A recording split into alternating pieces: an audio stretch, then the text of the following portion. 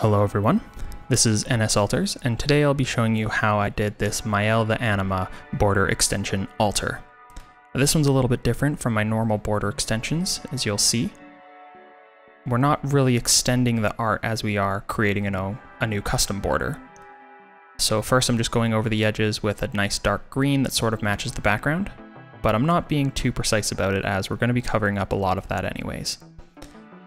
So yeah, the first step is really just blocking out what we're going to do. So as you can see, we're going to extend the art by really creating a custom frame of flowers that will wreathe the entire card and really make it feel like you're peering through the bushes to see Mayael behind them. Here, I didn't like the way that those flowers looked, so just decided to remove them. And once I was happy with the blocking of the white cards, or the white flowers, then we came back with some red paint to do the red flowers. Keeping everything really watered down, really loose, because at this point we're just getting the ideas on the card.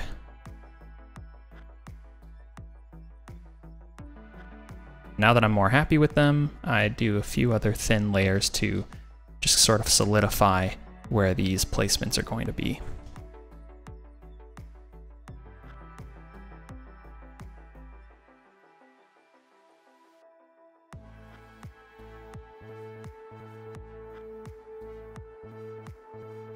So now that all of the blocking was done with several layers, I started working on detailing the white flowers first.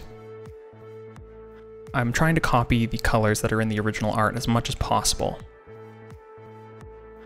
After close consideration, you'll notice that they're not really white. They're actually more yellow, brown, they're shades of green.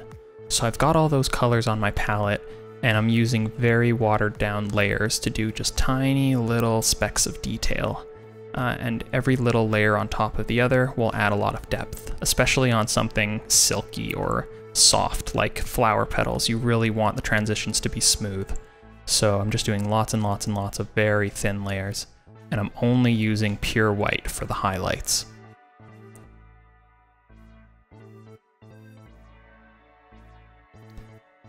So yeah, just going around the card, doing each flower one by one.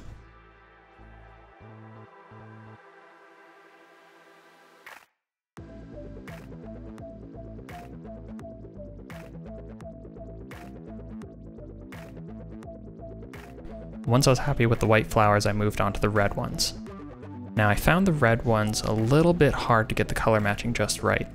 I was painting with mostly red colors, and then it just didn't quite match the flower on her forehead there, so I actually found that mixing in just a little bit of orange was the trick I needed to get the color just right.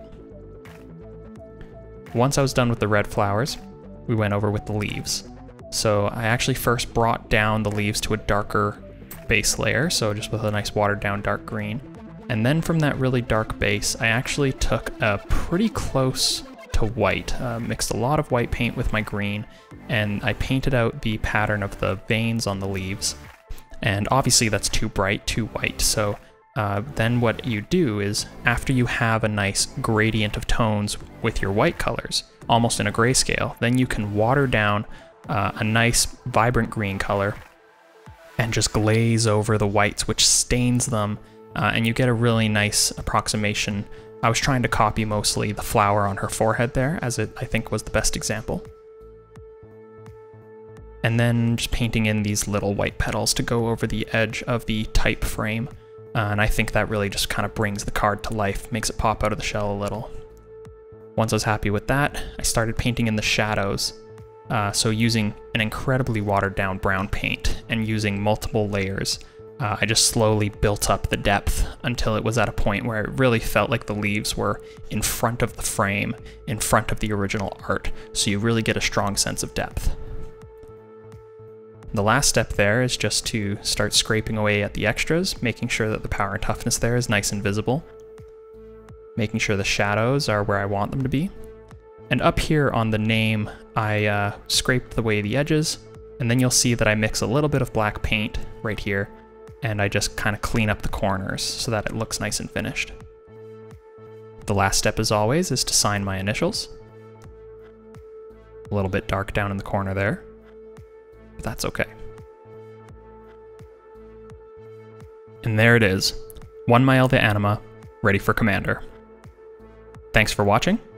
If you liked this video, please consider subscribing. And, as always, have a good day.